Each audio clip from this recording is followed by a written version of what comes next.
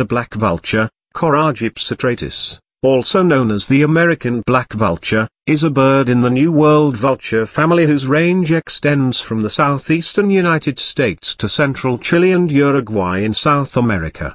Although a common and widespread species, it has a somewhat more restricted distribution than its compatriot, the turkey vulture, which breeds well into Canada and south to Tierra del Fuego. It is the only extant member of the genus Coragyps, which is in the family Cathartidae. Despite the similar name and appearance, this species is unrelated to the Eurasian black vulture, an Old World vulture in the family Acciptridae, which includes eagles, hawks, kites, and harriers. It inhabits relatively open areas which provide scattered forests or shrublands.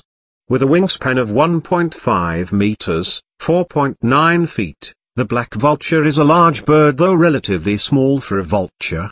It has black plumage, a featherless, grayish-black head and neck, and a short, hooked beak. The black vulture is a scavenger and feeds on carrion, but will also eat eggs or kill newborn animals. In areas populated by humans, it also feeds at garbage dumps.